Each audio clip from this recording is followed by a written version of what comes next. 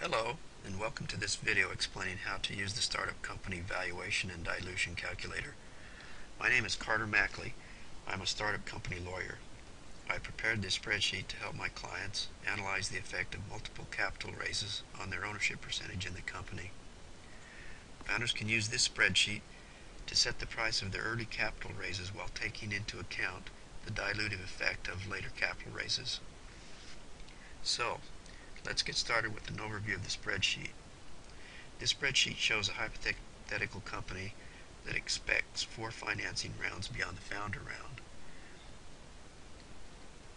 Row 6 indicates the rounds.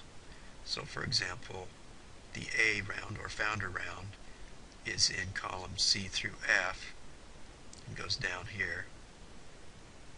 The B round is in columns G through J and goes down here, and it goes so on and so forth for 5 more rounds. Here's the E round at the very end. You have to move the cursor over to see them. Row 8 shows the amount raised or that you project to be raised in each successive round, and then it shows right here, it shows the percentage of the company taken by that round as of that point in time. So for example, this shows that the seed round, which was for $50,000, took 10% of the company on a post money basis. This means percent of the fully diluted capitalization of the company. And moving on, you can see this round was $1 million for 10% of the company, $10 million for 20% of the company, and $40 million for 10% of the company. The price per share and the pre-money valuation and post-money valuation for each round are shown in these rows. So the price per share was 0.2% here, 5 cents here, and as you can see, the price per share and pre-money valuations steadily increased through each successive round, which is ideally how it happens. The pre-money valuation for the last round was $360 million, or is $360 million for this example. So,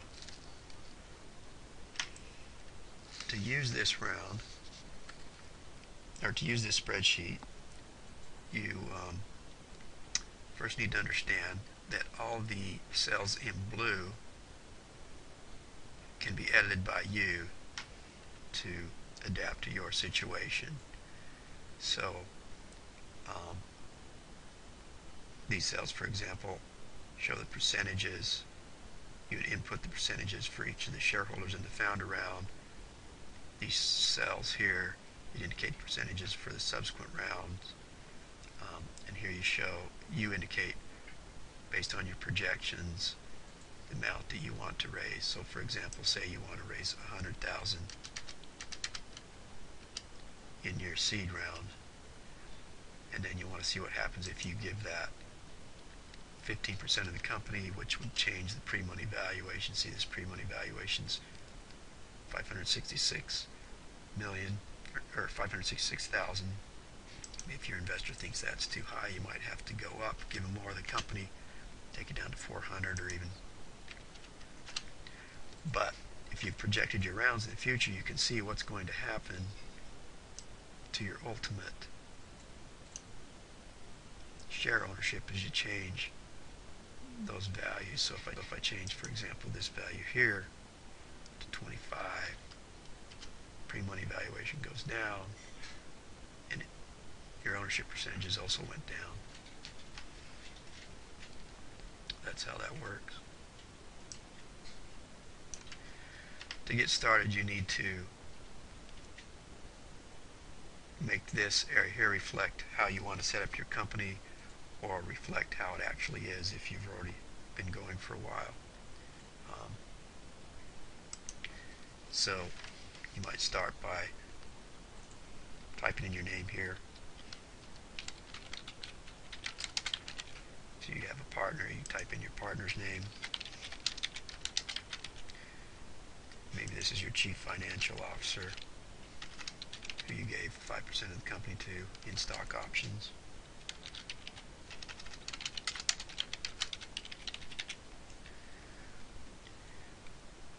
everyone in this round should be those that are earning their equity for services. People that made a financial investment and paid cash for their stock should be in the seed round. And you should separate the rounds by price paid. So if a group of shareholders paid a different price, they should be in a different round. So you can analyze the pre-money valuation for each round. To make this fit your company, you may need to delete some of these.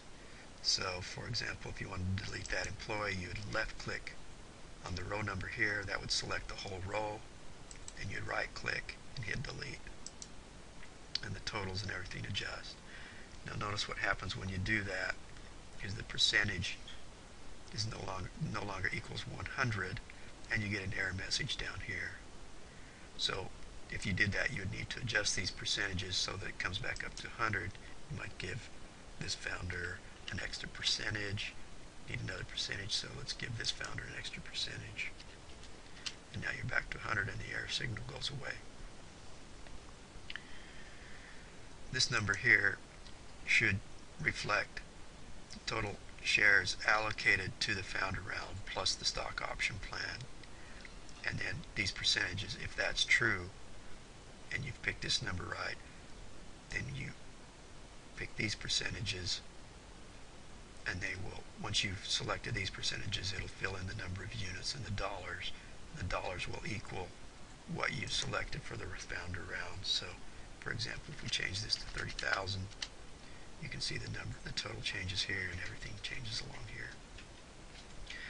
So you're likely going to need, or you may need to add shareholders here. To add a shareholder, click on the row number to select the whole row below where you want to add a new one. So in this case, we left click on the contractor, then we right click, we hit insert, inserts a new blank row. We're going to move up this key employee, assuming that's the one you want to make an additional entry for. Right click, now you hit copy, and go back down and left click on the empty row and hit paste. Paste on that first icon and hit return. Now you got a new employee and the numbers go up. You see we're going to have to adjust those. So let's put key employee number 2. And we're going to have to get these percentages back down. So let's take this to 37.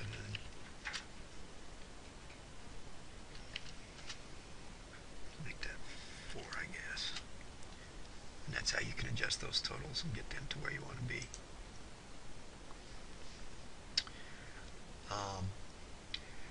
For your following rounds, you don't usually know in advance how many investors that you're going to have. So typically you might just want to put 0 in all these other columns, or actually just delete the rows and just indicate one investor. But make sure, however many investors you split it up into, that you have the total is 100, because if you don't total to 100, you'll get an error signal. Oops, there we go.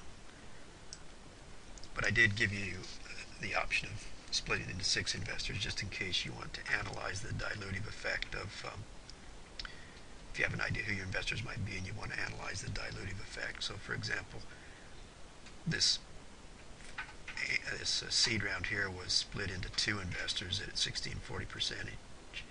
Here they had 15 and 10% of the company. By the time you get to the last round, they're down to 9 and 6% of the company respectively. Just a word about how pre-money valuation and post-money valuation is calculated. When you're about ready to make your seed round and you're trying to decide how much of the company to allocate to this round, for one, you need to, the whole idea here is that you're going to project into the future as much as possible, and try and project all the way to when there'll be an exit, and project each round and the percentage that you're going to allocate to it. And by adjusting these percentages, you can make sure that you get reasonable percentages all the way through, reasonable valuations all the way through, and most importantly that you don't basically give too much away in the first round. Let's bring that back down to maybe 15.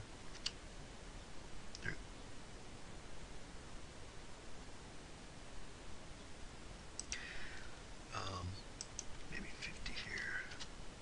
Oops.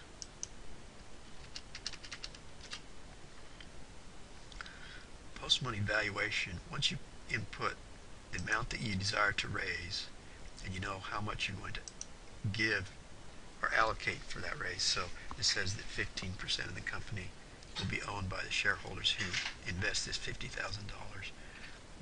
The post-money valuation is simply this value divided by this value, and if you click on this cell, that's what it shows. It shows that I8 is divided by J8. I8 here is divided by J8, which gives you the post-money valuation of $333,000 in this case. The pre-money valuation is simply this value, I11, minus this value, I8, which is the amount raised. So that makes sense, since the value of the company before you make the investment is, plus the amount of the investment, is the post-money valuation. Pre-money valuation is a metric that allows investors to know what they're basically paying for their investment without needing to know how many shares are outstanding. And that's why the pre-money valuation metric is used. I think that about covers everything. Just be aware that although this looks like a regular capitalization table for multiple rounds, you can't use this spreadsheet as a regular capitalization table because the formulas are backwards. Normally, for a normal capitalization table, you'd put in the number of units, and based on the share price, the spreadsheet would calculate dollars invested and the percentages. This is designed to be backwards, so you'd need to use a different spreadsheet. And if you ever want to see if you're clicking on a cell and it shows that it's a formula, because there's an equal sign here, you know that you don't want to be putting in a value there. It's going to be changing a formula. So if you click on this cell, you can see it's just a number. In this case, it's 3%. Since it's just a number, you can be editing there.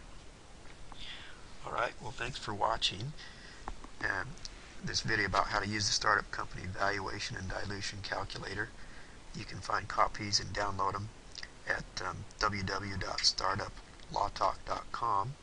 Please post any comments or questions on the website, or email me at carter.mackley@mackleylaw.com. Thank you.